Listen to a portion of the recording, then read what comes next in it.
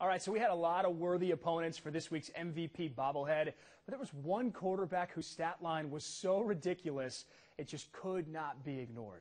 Shun'Darion Ward was a little banged up last week against Waxahachie, but it did not prevent him from putting up unbelievable numbers. Ward threw for 451 yards and 5 touchdowns, and he also ran for 100 more yards and another touchdown in the Eagles' 59-47 victory. But what was most impressive for Ward, he only threw 3 incompletions out of 36 passes thrown on the night. A truly incredible performance that earned Shun'Darion Ward our MVP bobblehead. Wow, that was impressive, and Shun'Darion joins us now with DeSoto's associate head coach, Brandon Harrison. All right, man, what do you think of the bobblehead here now? It's nice, nice. That's a pretty good one for the mantle at home, I'd say. I'm still waiting for mine. All right, 36 passes, 3 incompletions. That's ridiculous. 33 of 36, you almost never hear of that.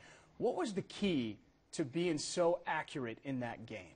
The week before, just working on my feet, making sure everything was good with my mechanics and all that, and just making sure I was making the right reads and the right plays at the right time. And your receivers, man, I mean, they look good. I mean, once again, you just watch DeSoto's offense. That's got to be really helpful for a quarterback, right? Oh, yes, sir. We got 5 great receivers, 5 great D1 receivers that can go anywhere, and we all play together as one team. Yeah, no doubt that helps. Brandon, I want to know what your confidence level is as a coaching staff in this guy right now. You see what he's doing on a week-to-week basis.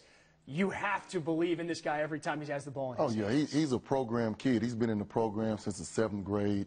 He was able to see, Dez White, Sean Robinson. So he has a foundation of what DeSoto quarterbacks are.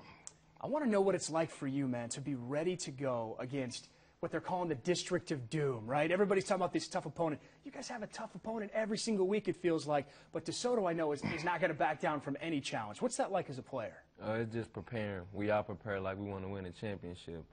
We all have setbacks, and we got to just come through with whatever we got to do. Yeah, Brandon, and for you guys, I mean, I know there's been a change. You're one of the guys left over from the previous staff. Yes, sir. New head coach Mike Robinson. What's it been like with this change, and what are you seeing in this first year? It's been a great transition for the kids. Been a great transition for me. Mike has come in with a lot of energy. The kids are buying in, so we're just going to play DeSoto football from here on out. And you got a quarterback who's making plays. It's been fun to watch you guys so far. Good luck the rest of the way. Congratulations on being our bobblehead winner.